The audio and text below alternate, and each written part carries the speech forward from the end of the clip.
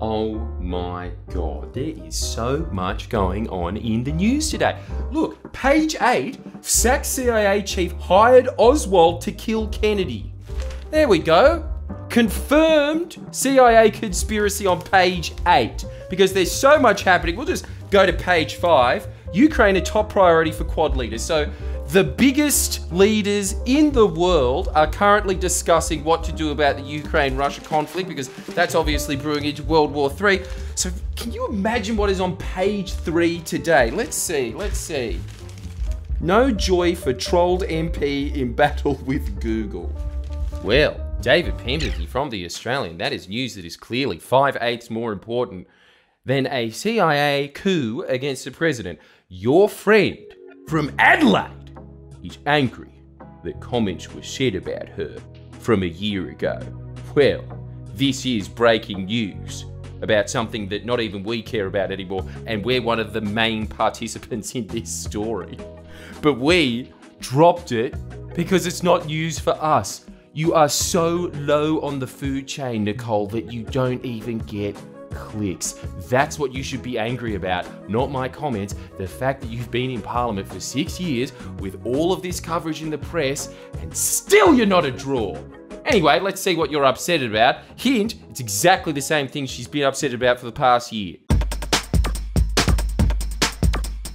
Retiring Liberal MP Nicole Flint has revealed her largely fruitless battle with Google to take action over 2 YouTube videos by left-wing blogger Friendlyjordies.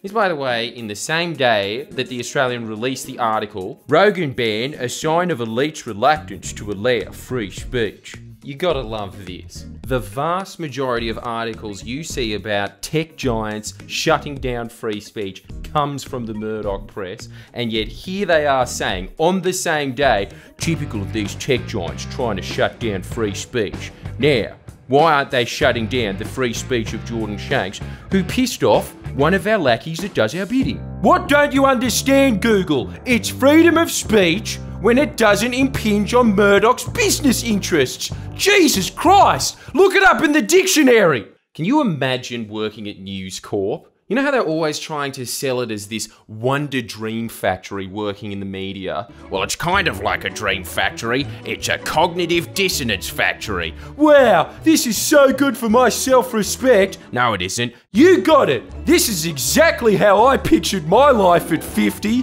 Is it? No. Ms. Flint, who's quitting her Adelaide seat of Boothby at the election on account of the harassment she's faced, or it's because she can't win her seat back because it's marginal and maybe she's unpopular. Who knows? Oh, you do, because you did the polling the other day. Yep, she's unpopular. Has documented her fight with the tech giant in a highly personal submission to Parliament. Now that's an extremely local member. One f***ing person. The submission to the Select Committee on Social Media and Online Safety outlines the social media abuse she suffered following 2 videos posted last year by Geordies. Last year, one was in mid-2020, in which he called the MP more transactional than herpes, the lowest form of life, and a whiny little bitch with no morals, convictions, or care. Yeah, that's what we need from the party of free speech. A law to stop you saying that politicians have no morals, convictions, or care. That's what she's submitting to the Select Committee, that there should be a law against me saying that. And by me, I mean you, but you know what I'm saying. In the same video, Shanks depicted ABC 7:30 host Lee Sales as a rat. And you ready for the hypocrisy that is going to blow having the Joe Rogan article out on the same day? You ready for this? Isn't this f***ing amazing? Editor's pick, front page of The Australian online. There is a quiz outlining the greatest insults in political history, where number 3 is calling a politician rat-like. Same day. Rat-like, one of the greatest insults in political history, while also advocating for a law to be against calling people in political circles rat-like. No wonder the top of The Australian has mind games on it. And the next paragraph is even worse. This is where they asked me for comment a few hours before publishing. I'll give them credit. It's a lot better than the Telegraph that does it a few minutes before. Has Mr. Shanks seen the comments his videos attracted, and is he comfortable with them? Does he have a view about Ms. Flint trying to have the videos taken down? This is important. I'm going to compare my comment with what David Pemberthy wrote, because they're two very different things. It doesn't matter what I say, you're just going to twist it, but the coalition are launching an unprecedented attack on freedom of speech, and even worse, Nicole Flynn is abusing her public office in a disgusting attempt to ban public interest criticism of her awful decisions.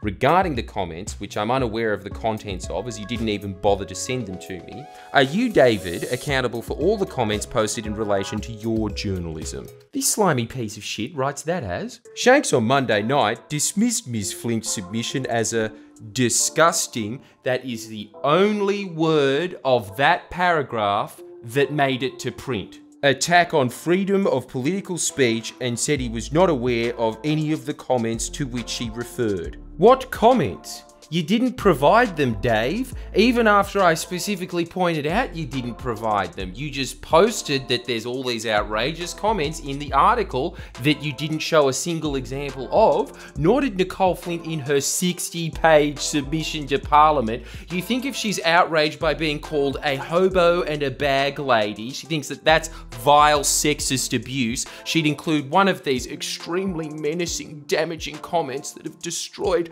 her fragile being. One, but she didn't.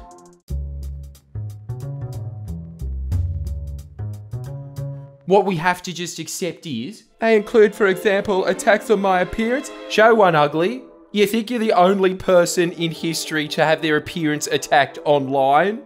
I'll give you this. You might be the only person in history to try and change Commonwealth law over it. Vile attacks of a sexual nature. Freeze frame for a second. I can't imagine how weak these comments must be when she defines the following comments that I've said as being sexist, that she starts with, this is how I am started in the submission. I shit you not, it's the Homer bad man joke, word for word. I've never met nor had any contact with Mr. Shanks Margavina, but I'm sorry, I can't go on. Your tears say more than real evidence ever could. Anyway, here's the comment. Liberal MP / professional nodding machine, and text doesn't convey just how menacing that was. I also showed footage of her nodding. Ooh, I'm stalking her. Oh, another stalker. And this one isn't even dead. Here's another banger. This is sexist according to Nicole Flint. Despite being the beneficiary of $1.7 million in sports rorts grants. So what? Morrison should only rort public money for men? Is that what you're saying? Also, how good is this? You are one of the worst human beings in the country. A more gender-targeted insult I have never heard. You nut. I am getting attacked by you for calling women chimps, but I'm also getting attacked for calling them human beings. Make up your fucking mind. What are you then? Extraterrestrial beings?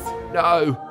Goddesses. Anyway, to get to the point of the article, which is what the Coalition and the Murdoch Press have been angling for a year, which is to shut down the internet so you can't talk anymore. Despite repeated requests to Google, they have refused to remove the video from YouTube, claiming that the video did not meet the threshold for removal under YouTube's community guidelines.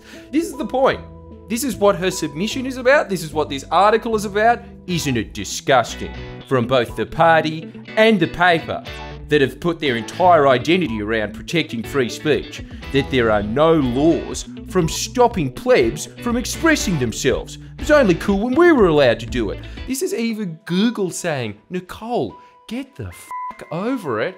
And may I just say, congrats. I've really got to point this out, that this company is constantly trying to paint Google as the one shutting down free speech, when if you look at it, when the shoe is on the other foot, that is exactly what they try and do, because they want to go back to the old model of only them having the capacity to allow who gets to say what and when. Google gives everyone a voice, and clearly that's not acceptable. David and Nicole Flint, article after article. Oh, here's something that you blue checks would understand. Are you obsessed with me? This is what they were expecting, right? And it's because we cottoned onto your game because you're just not that sophisticated of players. You're clearly angling for us to say something that you can even pretend is defamatory to get it into the courts because you want an even bigger retirement package than you're already going to get, Nicole. We know that that's your game. That's why we just thought, nah, we're not even going to bother with you because you have very little importance in your retiring, but you just kept nipping. This is what this article is about because you got no bites whatsoever. But Nicole, we're not going to give you what you want. If you want to sue someone, you're going to have to look in the mirror because all we've done with you is point out your voting record over and over again, and that's what we will continue to do. And I'm very, very glad that you're getting no joy from it. In summary, Penbo finishes off this article by claiming that I ridiculed Nicole Flint's comments. You know, the comments that I didn't know existed. I assume that that's what he means by my response that he whittled down to one word, and then finishes with Shanks, who also said he did not believe he could get a fair hearing in the Australian. Unbelievable! I gave Nicole Flint paragraph after paragraph while giving Shanks one word and mangling the meaning of it. Well, we got Christo to call him to ask him why he did that. Enjoy.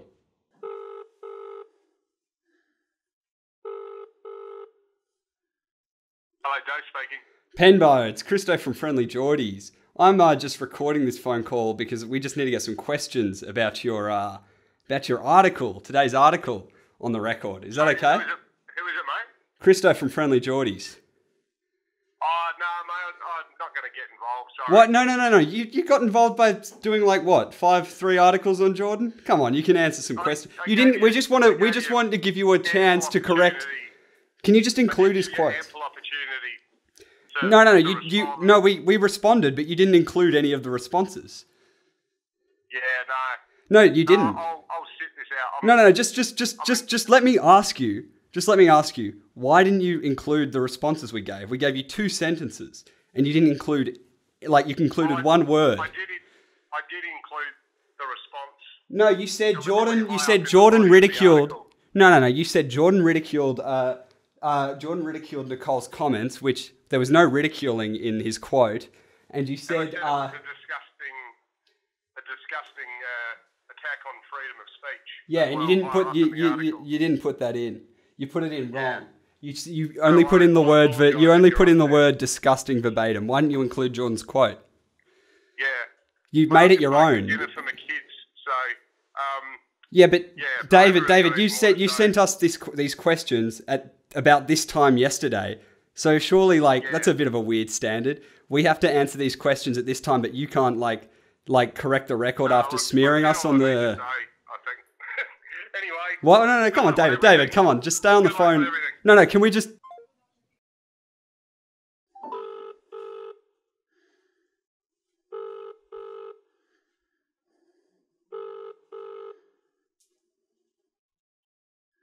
Hello, Dave speaking. David, it's Christo again. Can you please just get some answers on the record? I made it totally clear. I got nothing more to say to you. Okay. Why? No, you do. You're going to do more articles. You can. Please share and comment below. Comment.